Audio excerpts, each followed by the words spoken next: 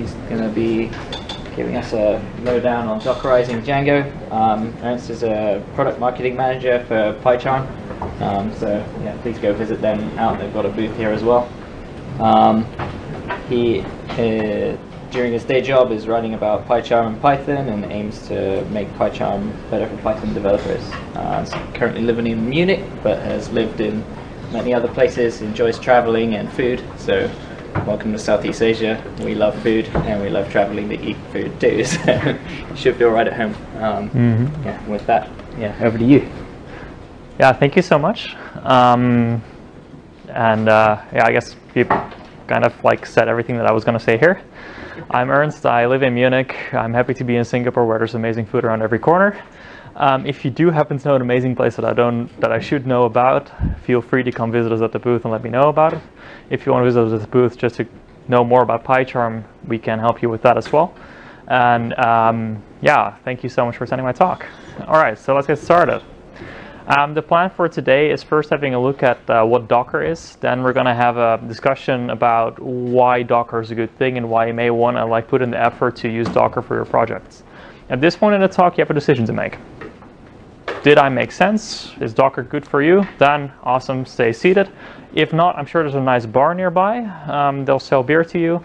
Just don't come back and throw the empty bottle at me, because even though I do have a lot of confidence in the Singaporean healthcare system, I'd really prefer not to try it out.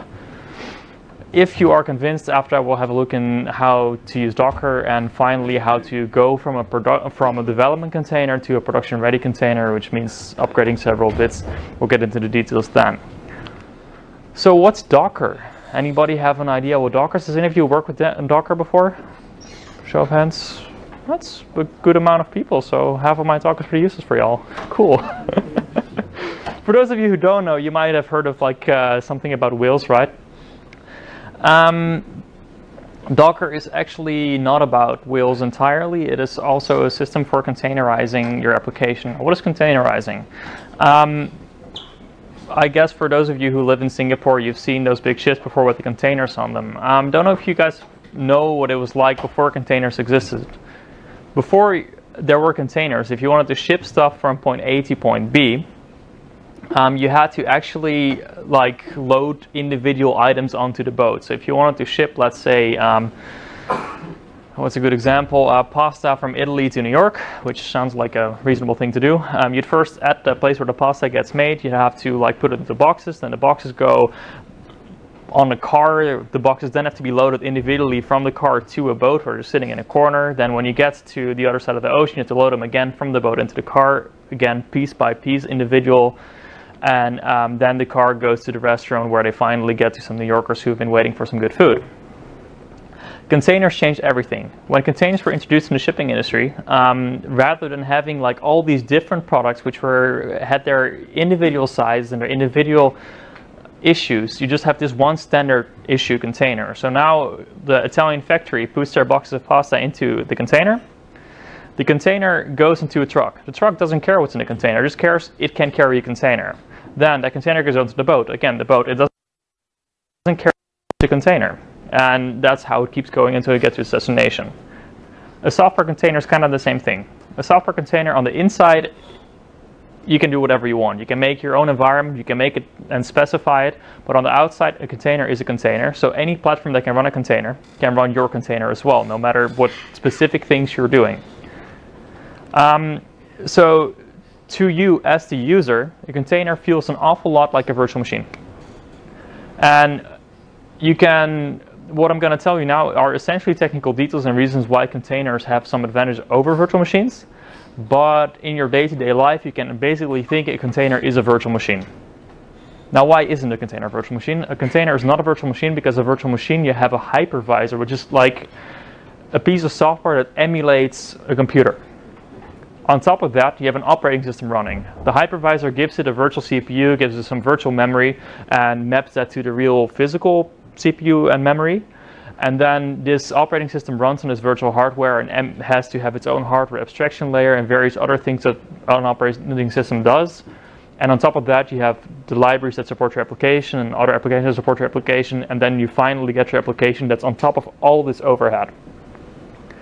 Docker and containers are basically a way to use Linux kernel features to get a isolated environment within the same operating system. So if you, even though to you it feels like a virtual machine, you're really running on the same OS. And it's just a Linux kernel giving you a isolated environment with your own file system, you think, with your own CPU. It feels like to you, but really you're still using the same scheduler as everything else. You're still using the same kernels as everything else. So you have a lot less overhead. What does this mean? This means that when you're starting up a VM, you have to wait like 3-4 minutes before it's gone through all its booting and recognized its hardware. And finally, it can start up your application, where and start up in a couple seconds.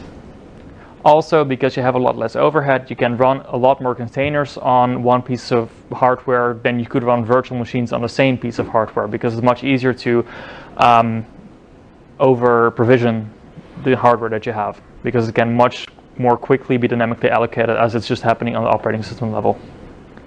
Cool, so now why is this a good thing? Why would you want to ship your application with a virtual machine, or with something that feels like a virtual machine? Well, I think every single one of you who have downloaded some open source project or worked with like a fairly complex project that one of your friends or colleagues sent you have seen this before. When you go and install it and they say like, oh, it's very easy, you just git clone my repo, you run pip install, and then you get this. Because something didn't compile, something doesn't work on your platform, something is wrong. The good thing about this container is that containers are always the same. So if your container works on your computer, it will work 100% of the time on your colleague's on Amazon's computer, and it'll work always on the Kubernetes cluster, no matter where you put it. Sounds cool, doesn't it? And another thing is, I don't know if any of you have heard of a 12-factor app. The 12-factor app is basically a set of 12 principles that people who are smarter than I recommend to follow when you're developing an application for the cloud. One of the things they hammer on is dev prop parity. You want to make sure that your development environment is as similar as possible to your production environment. Of course, you cannot develop, well, if for every developer you have to buy a server park with 200 servers, that gets a little complex. So you're always going to have some differences, but the closer it gets, the better. And because these containers are exactly the same, whether they run on your computer or on your server, they make it a lot easier to have developments which look a lot more similar. And then these guys also recommend using environment variables to configure things, which makes it easy to hook up these things together. So locally, you give your application through the environment connection string to your Postgres database, which is running in another container. On Amazon, if you're using RDS, you just have to swap out this one environment variable, and that's it. You don't have to recompile anything, no chance of things breaking in the meantime. Cool. After this, now we have a container. Where can we deploy it?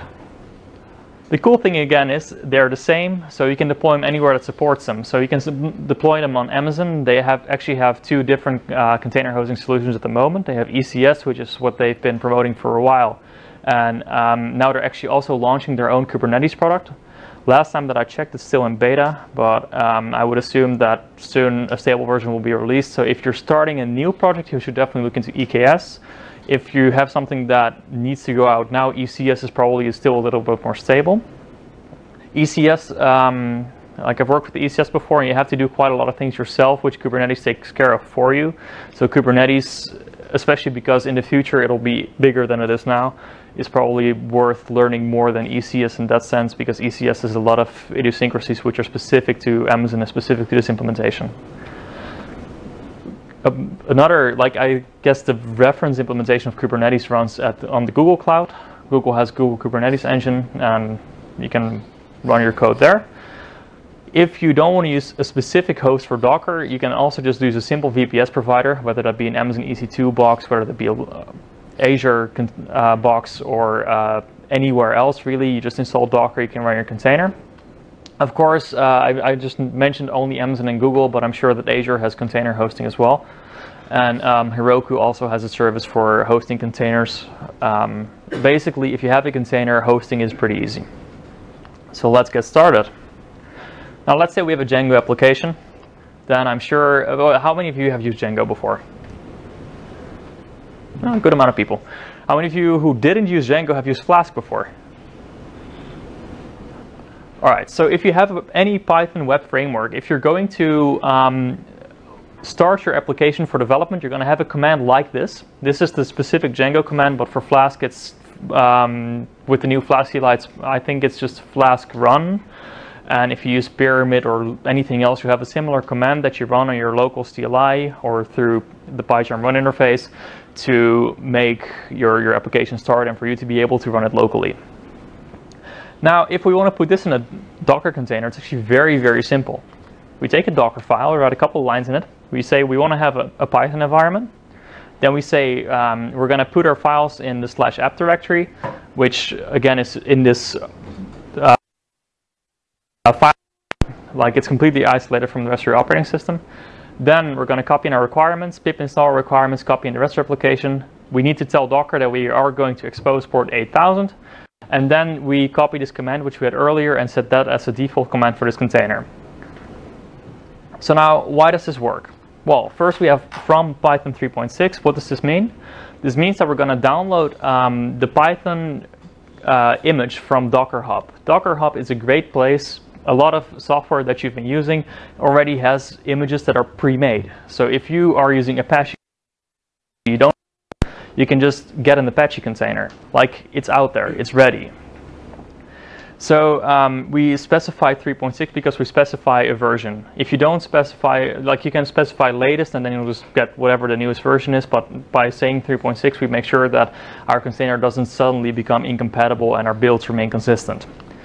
After this, we copied requirements.txt. A Docker file works with layers. So this bottom thing what this does is it takes this Python 3.6 image from Docker Hub and pulls it down to our computer. At this point, the Docker engine will start up this image, create a container based out of it, and then it'll copy this file in, and then at that point it'll snapshot it and make a new layer. These layers are read-only. That means that everything in the layer under the current layer does not change ever. You can remove something, but if you remove something, that means that it's still there, which is marked as not there anymore. Similarly, like if you have a Git repo, if you have a file and you delete it later, it's still there, but it's not really there anymore in the latest version. Important thing to keep in mind when you want to have small Docker images. So at this point, we're running pip install. So we start up this layer, we run this command, which makes some changes to the file system. At this point, we snapshot it, and we're done with that. Then we copy in the rest of our application, and finally we set the command that we had. This command is just a default command. So if we Docker run the image that was created here without specifying another command, this will get run. We can always run another command just by supplying it to Docker. Now, can anybody tell me why I'm separating copying the application? Any volunteers? Virtual environment, to create the environment first? So what I'm doing here, by first copying the requirements section and installing, like if we build this image, Docker caches all their layers and layers are read-only, right? So if I'm not changing any requirements and I'm copying in the application and then running pip install, but I changed like an image or like a template or something small, if I put it in one command, it would first say like, hey, wait, this changed, and then it would rerun the pip install every single time that you rebuild your image. By doing this, if you don't change your requirements, it'll be like, hey, wait, nothing changed, cached, let's go. So this builds way quicker the second time that you're building it, if you're not changing your requirements, than it would if you put it in one single command. Now, based on our source code, Docker build will create an image, and then Docker run will create a container based on that image. The image-container relationship is kind of like a class and an instance of that class. So you define an image, and then I can start up multiple containers based on the same image. So if you want to scale horizontally, it's very simple. You create one image, and then you just say to Docker, give me 5 instances of this image, and then you can point your load balancers, all of them, and that's it. Now back to our Django application. A Django application doesn't live by itself. A Django application needs a database. I'm sure there's Django applications that don't have databases, but they are very, very rare. So the cool thing about Docker is that, remember Docker Hub? There's Postgres on there. We can just pull Postgres down and tell Docker, like, we actually want to have 2 containers. We want to have the container that we just built with our website in it, and we want to have a Postgres database container as well. Make them work together, and everything is good. Now we do have to tell Docker to expose certain ports. we told that we want to have port 8000 exposed, but in order to be able to access it from our own computer, because this container is its own little world, it has its own little network and its own little file system, everything there is isolated. So we tell Docker we want to expose port 8000, but if we want to be able to see it from localhost, we actually need to put in a port forward. We need to tell Docker Compose, which runs our containers, that we want to forward port 8000 on our localhost to 8000 of our container. We're also going to forward port 5432 from our localhost to the Postgres container. We don't need to do this. If you leave this out, it'll still work, because internally these two containers can talk to each other. Within the Docker universe, that's fine. However, if we want to be able to talk from our host to the database, we need to tell Docker that we also want to forward this port from our local computer into the container. So what does this look like? Well, there's this tool called Docker Compose, which allows you to compose an application based on multiple containers. And we're taking our current folder and building the web. Let me also point on the other side here, because I'm just pointing on one side. That's not very nice for you guys. So we're building the web container, which is in our current directory. And then we're exposing the port, as I mentioned, and we're linking it to the database container. The link statement is actually rather unnecessary, but I like it because it makes it very clear that we're linking one part to the other part. Then we add the database container. This we don't build, we just pull it. We just tell it like, okay, I want to have this image. It's going to come from Docker Hub. I want a Postgres 9.6. And then, so this port statement here, the port statement here, is the one that I just mentioned. It that we want to forward port 5432 of our local computer into port 5432 of this specific container. And then finally, we set our Postgres password to the most secure password that's humanly possible, because we need to, right? Okay, at this point, we can start this. And in order to make it work, all we have to do is run a command called docker compose up, which starts it, and tell it to build it as well with -- build. This looks like this. Docker will take our files, give it all to the Docker daemon, which is basically the environment in which all these Docker containers run. If you're running on Windows or on Mac, basically it starts up a Linux VM to do this. Then it builds it layer by layer, and then it starts it up, and it will show you the standard output of your application of all containers. Here we only see output from the database container, but if there were output from the web container as well, it would be interspersed. Now let's have a look to see what this looks like in PyCharm, because I still work for JetBrains, right? If we're using PyCharm, the cool thing is, where is my mouse? I think it is completely lost. Increase the font size. Yeah, it works. Yeah, so here I have a Docker project. Now it's in presentation mode, which means that I don't have my tabs. Okay, this is the Docker file that I'm using here. It's slightly more complex, but it basically does the same thing. And then we have the compose file, which is also, again, basically the same thing. We have a web container, we have a database container. This is a slightly more advanced version, which already configures the database through the environment here. But it's basically, again, the same thing.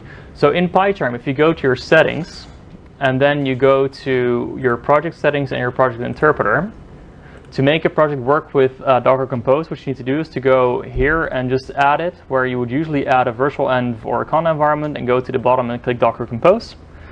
Make sure you have your compose file selected, should automatically find it, but if you gave it a strange name, maybe it's different. And then here you click the service you want to debug later. We can't debug the database container, so we'll just put the web container here. And after you've done that, I'm canceling out here because I already had it configured.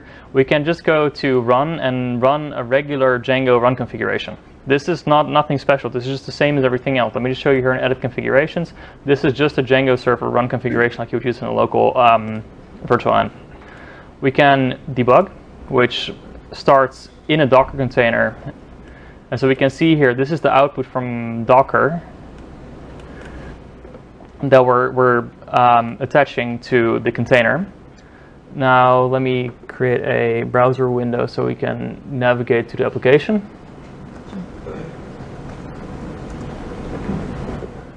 Let's register an account. Let's register an account called PyCon with the password 1234, because we need secure passwords, right? And now we have a an account where we can create to-dos, because of course it's a to-do app. I think it's somewhere in the Human Convention on Human Rights that if you make any example application, it needs to be a to-do application.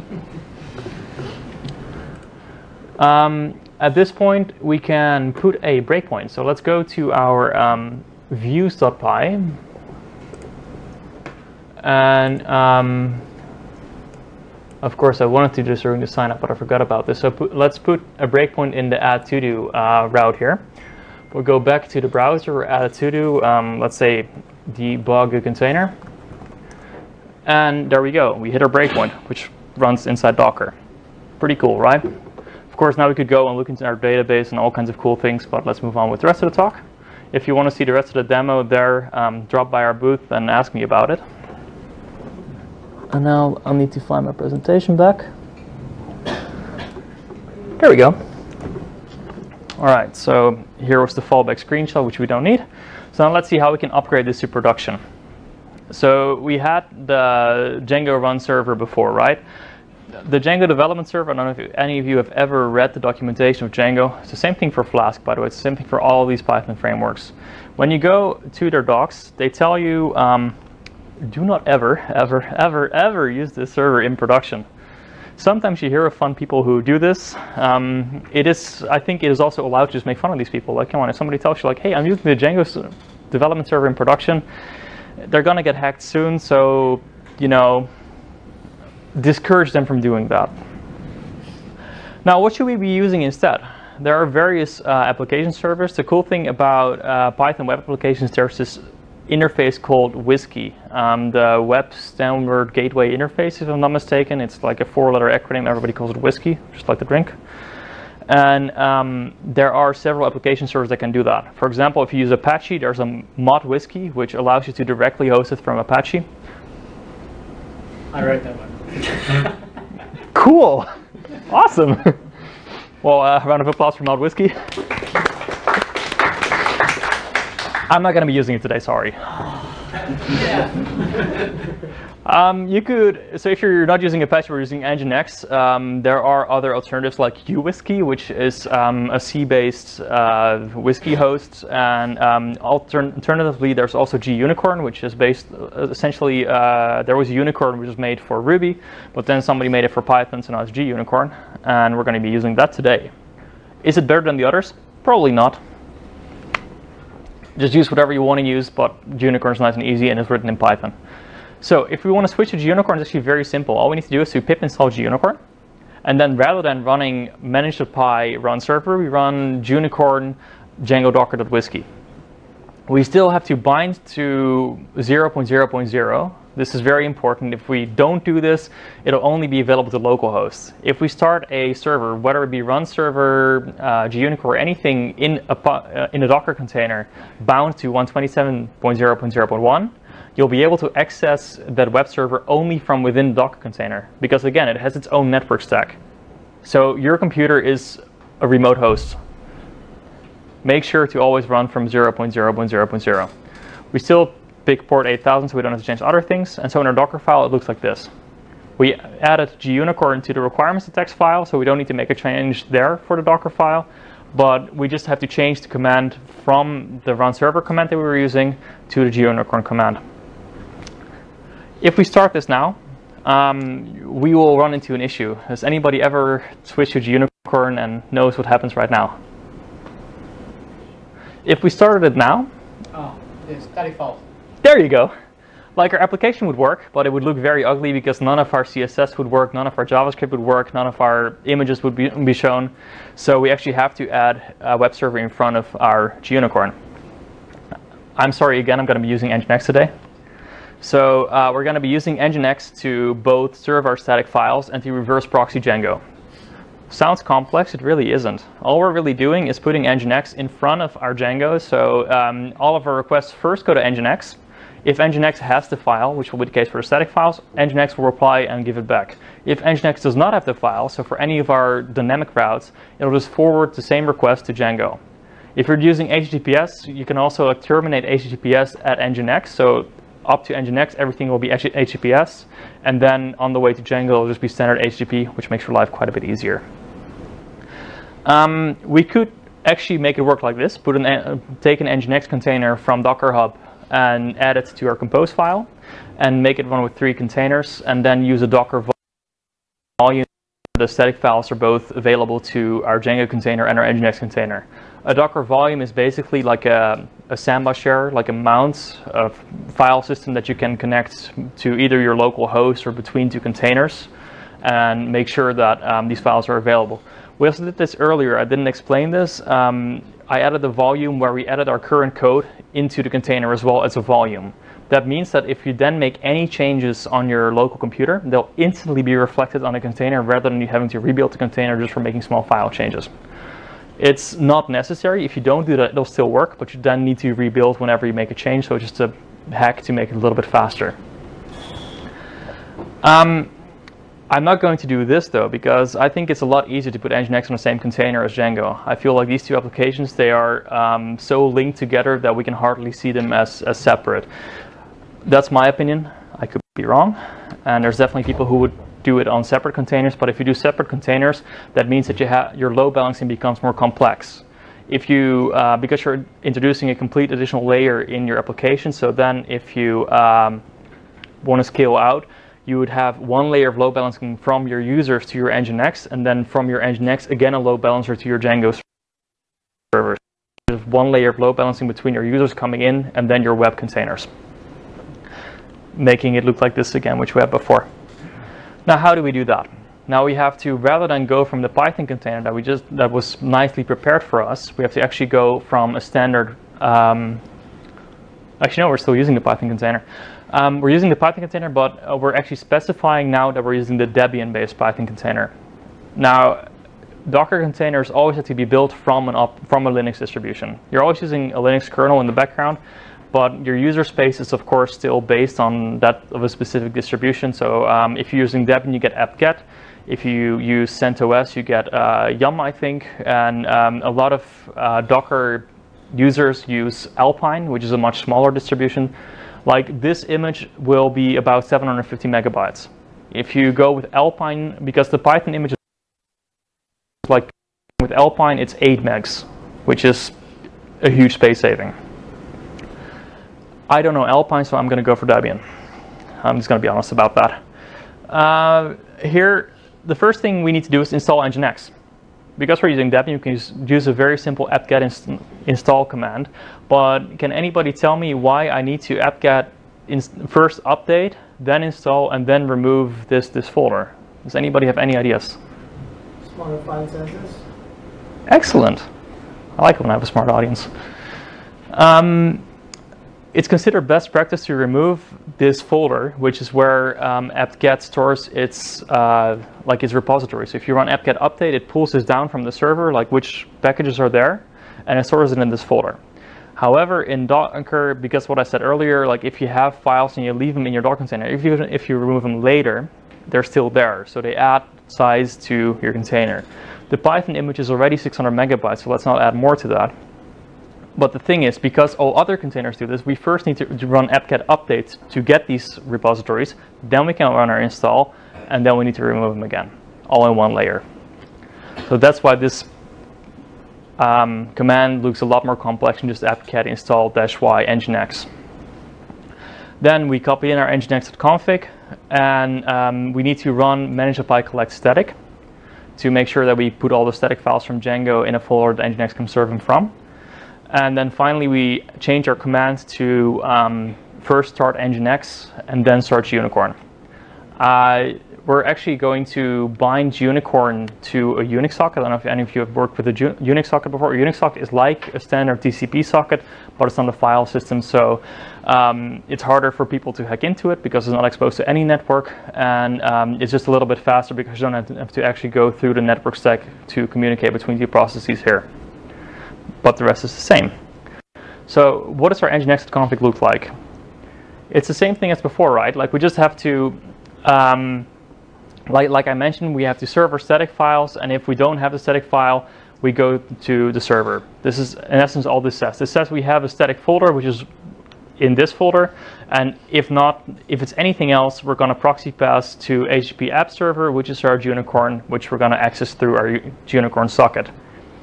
Now we need to change a couple of Django settings if we want to configure and with anything else, and this is best practice, so do that. We do need to add this to our Docker file now with placeholders, because otherwise the collect static command will fail. And at this point, you basically have a production-ready image. What I'm not showing is how you could run as a non-root user, which is slightly more secure. I'm not entirely sure what threats it protects again, but people smarter than I say that that's a good thing to do. Again, the Docker container is, I think it has something to do with the Docker container being isolated, however, it still runs on the same kernel. So if somebody managed to escape the Docker containment and they're already root, then they're root on your entire server, which is a bad thing. And of course, like I mentioned before, we can reduce the image size quite a bit by, for example, switching to Alpine. A simpler thing to switch to is just going to a Ubuntu base image, which already pulls the image size down from 750 megs to 230 megs, but then you have to install Python. And then when you're done, you can run your application on ECS or EKS or wherever you want it and share your application instead of with just yourself with 10,000 of your closest friends. If you want to follow along at home and try this yourself, the application that I use to show this is available from my GitHub, github.com/myname. If my name, it's Dutch and difficult, but it's on the schedule, so it's nice and easy to find, /Django Docker. I guess that's nice and simple. And then the auth branch is a fairly simple one with 3 containers like I showed here today. If you want to see a more complex example, you can check the celery branch, which adds a celery queue and then an SMTP emulation server to simulate how emails are being sent, and uses 5 containers in total. Any questions? Fire. So what about the logs from the applications? How does that work? If the container shut down or if it started? So on localhost, Docker Compose will dump everything to standard out, and then you can do with it whatever you want. If you're running in the cloud, where you're hosting will have a solution for this. For example, if you use ECS, you can use CloudWatch logs, and if you configure that, all logs will be shipped to the CloudWatch server, and you'll be able to look into them there. And what about daemonization? Are these Docker, like daemonizing service or blocking it? So when Unicorn dies, it's restarted? This is, there might be a feature like that in Docker Swarm. I'm not sure about Docker Compose, but if you're running on ECS or Kubernetes, they all have health checks that you can use to kill off containers that are unhealthy, and then new containers will be spun up in place. But this is something that, again, is something that will be specific to the cloud. Do you have to run both Nginx and the Unicorn in front of Django to work? So Unicorn actually runs Django. It doesn't run in front of Django. That's the thing that is actually running the Django. And then, so if you only run Unicorn, like we mentioned earlier, you will not have your static file. So yes, you do need to combine Unicorn with a web server if you want to do that. The other option is to use the white noise WSGI middleware package, and you can have your Python WSGI application host the static files for you. That avoids needing to use Engine. What I'm I think the best practice is still to use Nginx or Apache or some web server in front of it, right? It really depends on how big your app is. If you're just a one-man shop doing a play app, you wouldn't bother with Nginx. You use white noise because it just avoids the complexity. Gotcha. Any further questions? All right, then thank you so much for coming to my talk. I will be at the booth here down the hall. Come visit me. I can show you some more demos with how it works in PyCharm, or can explain anything else that you would like to know about PyCharm or about Docker. Thank you so much.